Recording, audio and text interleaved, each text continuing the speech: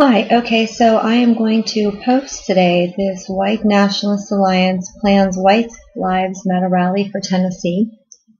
Theoretically, this should be just fine because, of course, we have Black Lives Matter rallies and all the destruction that goes on with that work out just really well. Here's what I don't like about these factions of groups. Whenever we use the term nationalist, that should, on its face, relate itself to a term that would signify the unity of our fellow countrymen. Whether you be a white nationalist or a black nationalist or a Jewish nationalist or a Hispanic nationalist or anything else that would be of your nation, you have a common denominator of being unified with your fellow countrymen. Okay?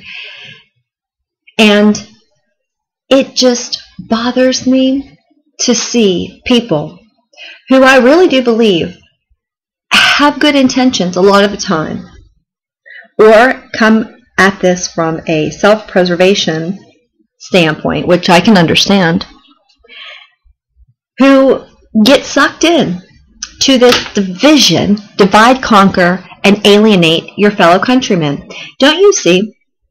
This is a design specifically to divide and conquer our country. Nobody needs to, firebomb us. Nobody needs to, send troops over here. All they need to do is pit people against each other, and we will just take care of the rest. I am all for people being ethnocentric. I think ethnocentric pride is fantastic, regardless of what your ethnocentric position is. There is a difference between being pro and anti, just like there is a difference between protect and defend and attack and destroy. People conflate being pro ethnocentric with being anti everyone else. And if we rely on the media, particularly the mainstream media, to teach us what these terms mean and how we're to behave, then we're all fucked. Okay?